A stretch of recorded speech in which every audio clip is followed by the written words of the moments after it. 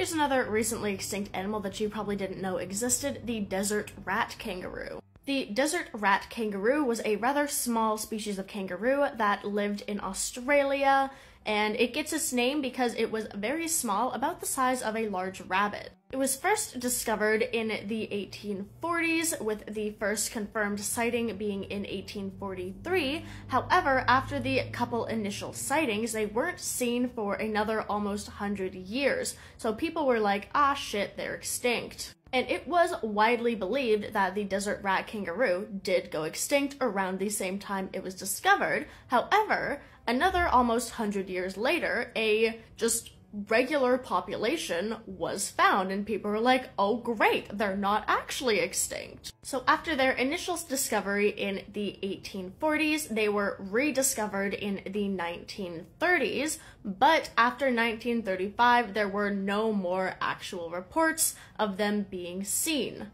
An actual, confirmable, 100% valid report of them has not been made since 1935.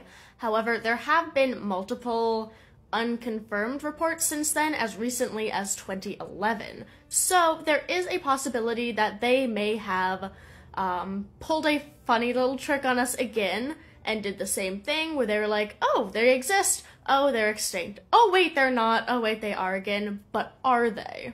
Currently, it is still classified as extinct, with the main reasons cited being hunting by foxes and feral cats that got introduced to the island, as well as hunting by both Indigenous Australians and European settlers. So, while it is unlikely that they're still around because there has been no official reports of them for a very long time, hopefully there may still actually be another secret population somewhere that's just off doing their own thing, completely fine.